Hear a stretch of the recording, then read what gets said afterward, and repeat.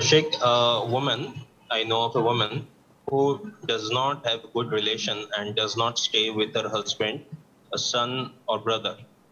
These men don't spend on her. Neither she convinces them to take her responsibility, nor she herself wants to stay with them. So this woman stays with her son-in-law and daughter, who looked after her for a long time, but now he does not want to spend anymore, which leads to fight between the husband and wife.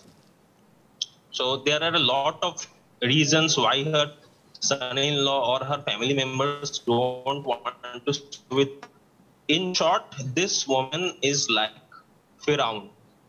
So now the question is, if these men are present who are responsible for taking care of her, does it become obligatory for her daughter to find and do a job and look after her mom, who herself is dependent on her husband?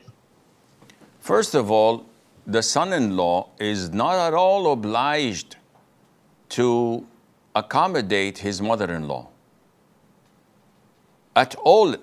This is not mandatory upon him in Islam. It's not a charity organization. His wife has no right in pressuring him to accept her mother to stay with him in his own house.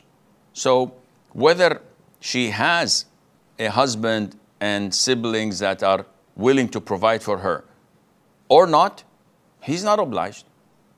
So it's his house. He can ask her politely to leave, and if she doesn't, he can kick her out. Is his wife permitted to work against his will? Of course not.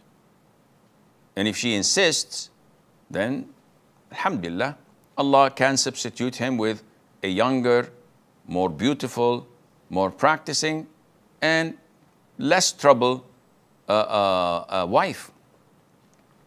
Who's wearing the pants? And I hate it when such questions come to me showing the dominance of the wife over the man.